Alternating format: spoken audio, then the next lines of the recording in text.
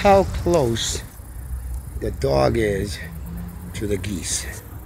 About 10 feet. And they're not scared. So let me put this a little bigger so you can see. So the geese are right there. And a little bit over, you see that fake ass dog that's supposed to be scaring them. Hello, city of Meriden. They're not being scared. They're eating and they're chilling right there. They might even eat that stupid dog if it's made out of something edible. Wow. It's just a stupid waste of taxpayers' money to buy these stupid dogs. I bet you they cost like $100 each or some stupid shit. I do a meal. Let me put it up bigger so you can see it closer, I guess. Okay. Because I didn't want to cross the thing, so I'm going to cross the river. Alright. The focus may not be that great.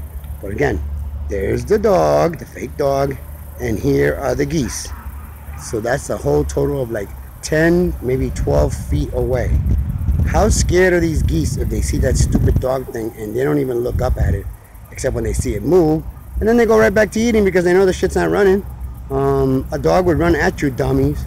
So they ain't getting scared at all, and they'll all be back tonight. I don't know what the city of Meriden was thinking, but that's a really lame try. A dog that's even smaller than regular dog. You know, doesn't make any noises. So if it made noises like barked or something, maybe that would scare them. But welcome to Meriden, where bureaucrats spend taxpayers' dollars on some stupid shit. Anyway.